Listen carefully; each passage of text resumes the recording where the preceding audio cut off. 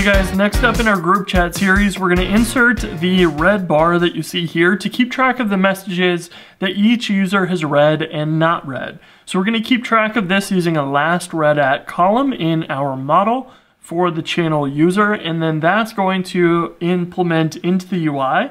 And then we'll also update our JavaScript to keep track of that based upon some browser events. So let's dive in. First things first, we want to run Rails gmigration add last read at to channel users. And this will be the last read at date time column. We'll run Rails db migrate to create that. Basically, this is just date time column, and we put it in the table between users and channels, which is the one that keeps track of which users are in the channel. So that is the perfect place to put it. And we can go into our channels controller on the show action and look up that channel user.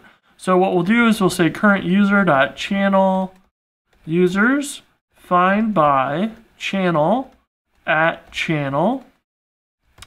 And then we can grab that last read at here and say channel user.last read at. Now sometimes this is going to be nil because the user hasn't read anything yet.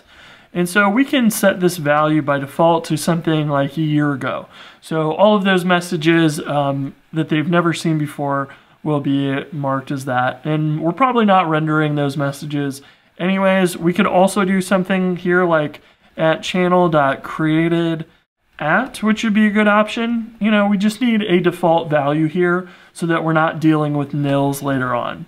So then our channel show.html.erb has the channel messages that we render out. So if we go into that partial messages message, we could go at the very top of this file and say if message.created at